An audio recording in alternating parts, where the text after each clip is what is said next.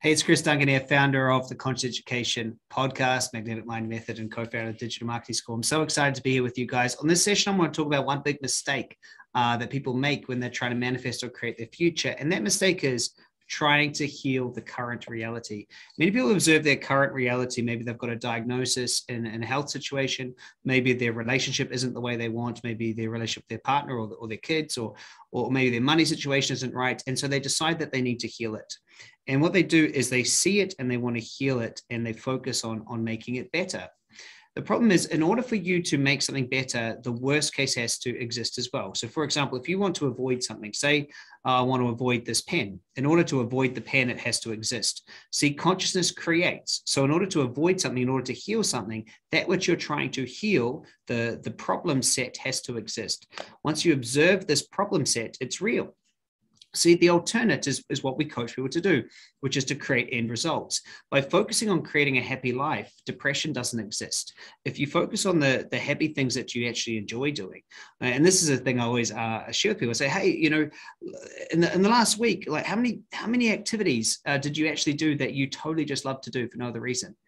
And I always know how happy someone's life is depending on how many of these activities are doing in the last week or the last month. See, if you want to create a life full of love, you create that. You don't have to heal your heartache. You create. And this is so strange because most of us, and our body's actually wired to know where the saber-toothed tiger is hiding. So it's wired to see what's wrong. However, consciousness creates. This is a massive mistake, is to take our focus like it's like a beam of energy, like a sunbeam that actually can grow things, and stop looking at what's not right and start looking at what we want to create and focus on it. When we're creating, your consciousness is the number one creative force. Therefore, as soon as you focus it on something, that thing exists. I want you to imagine that it's like a trampoline. And on a trampoline, you've got a bowling ball and a golf ball. Where your consciousness goes is that bowling ball. You see that you focus that bowling ball, and then you're like that golf ball or tennis ball. You're just going to flow to wherever your focus is. The hard thing is that most people's consciousness are not locked in on where they're going. So they say, this is what my current reality is. I need to heal it.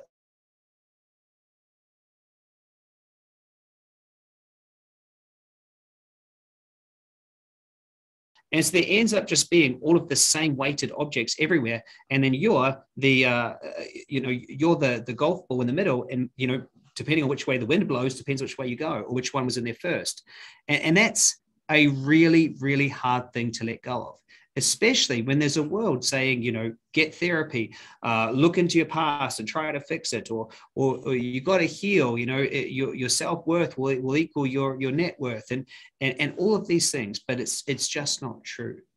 The big mistake, trying to heal the current reality. The solution, create a future that's exactly as you want it by focusing on creating that future and everything that you love. The problem won't even be there or even be a problem. Have an amazing day, and I hope that made a lot of sense to you today. Subscribe to this channel, put a comment below if you liked it, and share it out to your friends. Thanks a lot. Bye for now.